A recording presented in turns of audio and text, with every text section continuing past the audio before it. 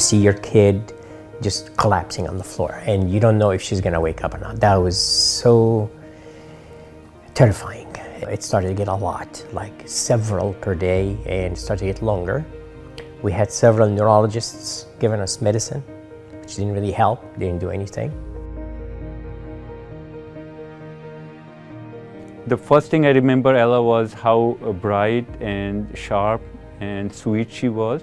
But the thing that saddened me at that time was she was not doing her full potential because of the epilepsy. He actually sat down with us and suggested surgery.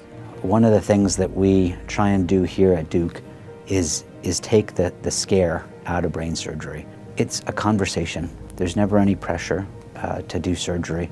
You go in there to just want some assurances that your kid is going to be okay, because if she's not okay, we're not okay.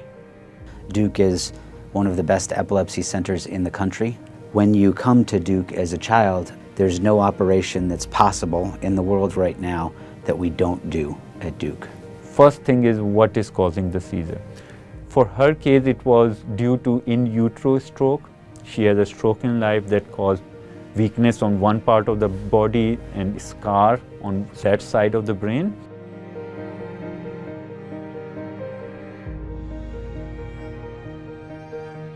We realized, based on some special tests that we do, that her function, her ability to, say for example, move one side of her body, had already moved to the good side of the brain that didn't have the stroke. And the bad side of her brain was more or less there only to seize and not to serve any function. And that is what made what we were able to do when she was 8 possible. And that's something called a functional hemispherectomy. What we do is we disconnect that part of the brain that's causing the seizures while still leaving that tissue alive and behind. And then we did the operation, and he comes out and he's like, your daughter, after the surgery when I waken her up, she just hit me with her left foot on my face. And I just collapsed laughing. I said, what does that mean? She proved to us within seconds after the operation that her leg was just as good after the operation as before it, which is what we had expected, but is always so happy to see, even if it means you're getting kicked in the process. She hadn't had any seizure since May. It's been 14 months. To our amazement, she's opening up. It's like her brain was locked with a key and somebody just opened it. She's happier, she's learning, she started reading. Max is too. Now she is running for a beautiful future. Every seizure you have, it makes it more likely that you're going to have another seizure.